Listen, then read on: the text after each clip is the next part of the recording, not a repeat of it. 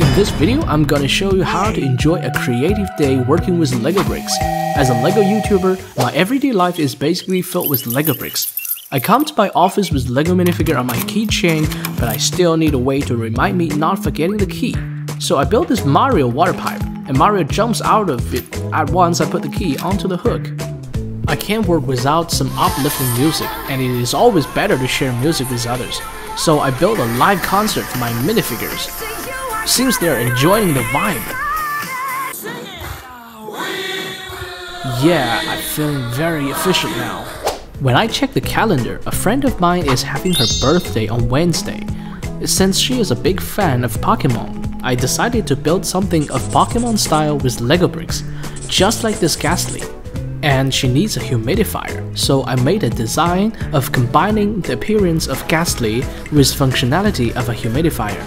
A humidifier generates micro water droplets, so I could use an ultrasonic diaphragm with a sponge stick soaked with water, and by vibration, the water will be dispersed into the air. Now, done with the design, I decided to get a cup of coffee, but not that kind of regular coffee.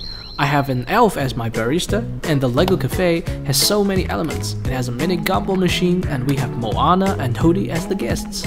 The cashier sells pastries, and the barista comes to work on a coffee UFO. This is a strange combination, but what's stranger is that I want a vacation island on the top of my cafe.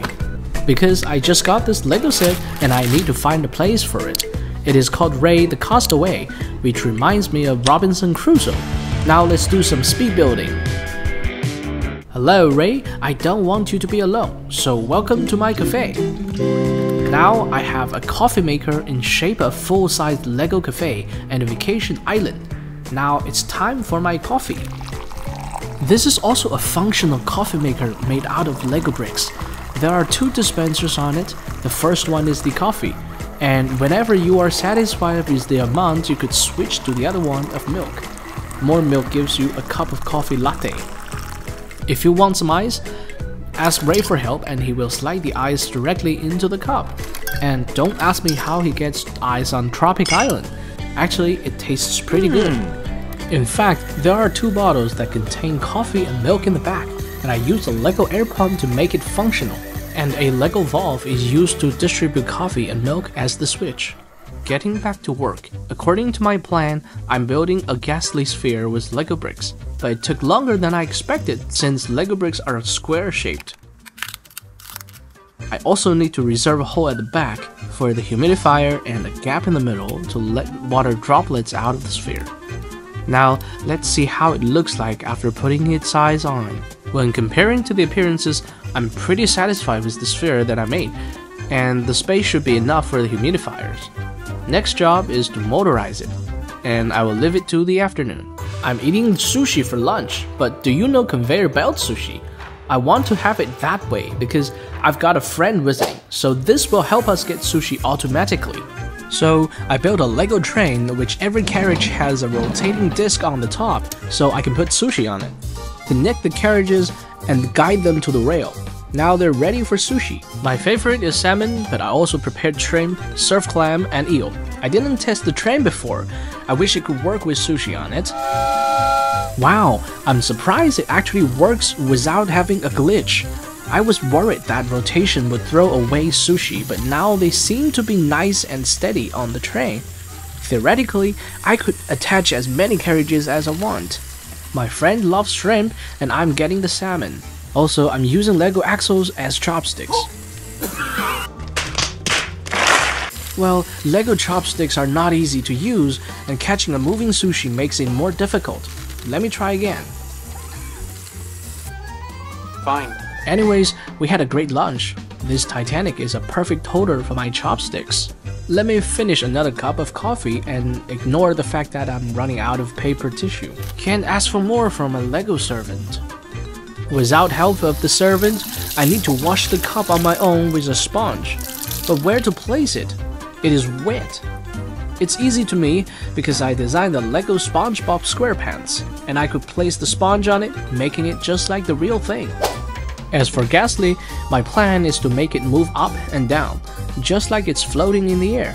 I used a worm drive to slow the motor down, and I used a camshaft mechanism to make it move as I planned. Let's assemble the mechanism to the Gilday sphere and test if it could hold the weight of these Lego bricks. Great, it looks fine for now. Lego is great for cubic designs, and its robot set Mindstorms can even solve Rubik's Cube.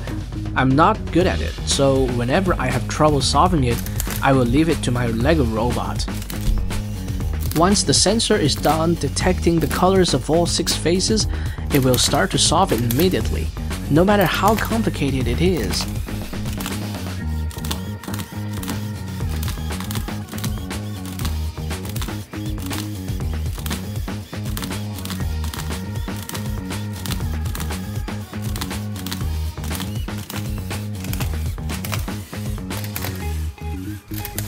It always gets you the right solution.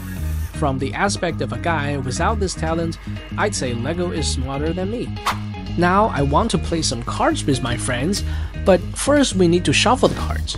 Since my principle is to make Lego do as many things as possible, I designed a card shuffling machine. Just put in the cards and wait. Let it cook. Great! It occasionally dispenses the 2 cards at once, but I'd say it's good enough. But there are more. I even made a Lego card dispenser, and it automatically distributes cards to the players. And I can set any number of players. Say I have 4 people, then it will give out 1 card once every 90 degrees. If there are 6 people, it will be once every 60 degrees. In this case, you don't have to wait for people when they leave for restroom or someone who draws cards slowly. The sun is getting really low. Before finishing the Gilday, let me get a gumball from my Lego gumball machine. You must put in a quarter to get a gumball.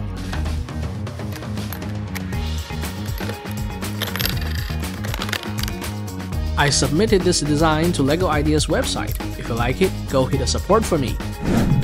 Now this is the ultrasonic diaphragm. Once it's on, you can link a wet sponge to it, and the water inside will be vibrated at a high speed, and eventually it's spread through the air in the form of tiny water droplets. This whole thing is controlled by a circuit board that I can put it outside the sphere. With 1 diaphragm, it generates limited humidity, but soon I will put 2. In the dark, it looks awesome. Let me turn it on. With the purple lighting and gentle airflow, this ghastly humidifier is just like the enemy turning into reality. This appearance and movement is fully Lego based, and basically you can magnify it as big as you like. I can't wait to give this special gift to my friend. Do you think if she likes it? Well, what a long day.